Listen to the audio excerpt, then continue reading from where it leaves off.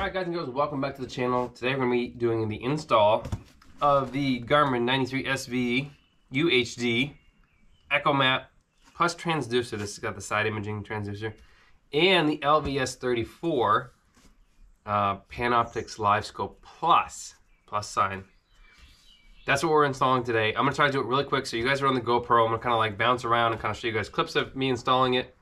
I'm going to be uninstalling my Hummingbird first, which I'm kind of crying about. I really love the Hummingbird, but Garmin's way up there with the live action. So my boat is a tiller steer, and we're in my messy garage here that I've kind of jammed everything on that side to get my boat in here. We're going to undo this panel here and then start undoing the Hummingbird stuff first. So let me show you the Garmin all installed here before we get blasted by the sun. But I have had the Garmin out a few times and I absolutely love how I kind of have it set up. So I'm going to kind of show you how I have it set up, everything installed, and then I'm going to kind of pop it open and show you how I ran all the wiring, how I ran the GLS 10 box. But let's kind of walk through that right now. So this is the Garmin 93SV. Like I said in the beginning of the video, and this is the 20-foot cable. It just kind of like dangles here on the floor, and I'm missing the cover for this, or actually it's fallen off because I need new things for it. But that actually runs right into here, and my GLS 10 box is mounted right to this piece of wood. And then I have a Johnny Ray mount that goes underneath here, so I can swivel this in the back of my boat back and forth. So there's no, I'll leave the link for that below. And then I have my little GoPro stand that I can record that screen so I can share the footage with you guys. And then I have the Summit Fishing. I have the ram mount, and then I have their pole that's expandable, and then that goes all the way down below the boat so I can shoot down underneath the boat. Obviously we're on the trailer now, but it just takes two collars and that little clamp right there. It's not super sturdy under like gas motor trolling speed, which is like 3.5 miles an hour, but I'm gonna find a way to put like a little clamp right here so it makes it a little more sturdy. I have caught a bunch of fish with it already, so I'm going to take the screws out real quick and then I'll show you how I wired everything up. I'm going to give you one piece of advice before you install all of this.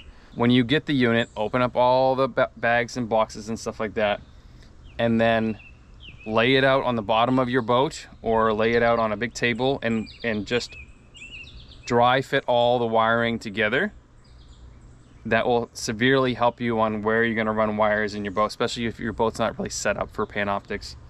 Like a brand new bass boat that has wiring and terminals and stuff like that placed everywhere. So wire it all up, and that will help you. That'll save you a bunch of time. I wish I'd told myself I was going to do that, and I didn't do it anyways, and it took a lot longer to kind of figure out where the wires go and what wires go up and then down and that kind of stuff. So let me take this apart and I'll show you how it goes. So on the back of the unit we have the GLS 10 box cable. Then we have my sonar cable, that's my side imaging and down imaging in the back. And then we have our power cable.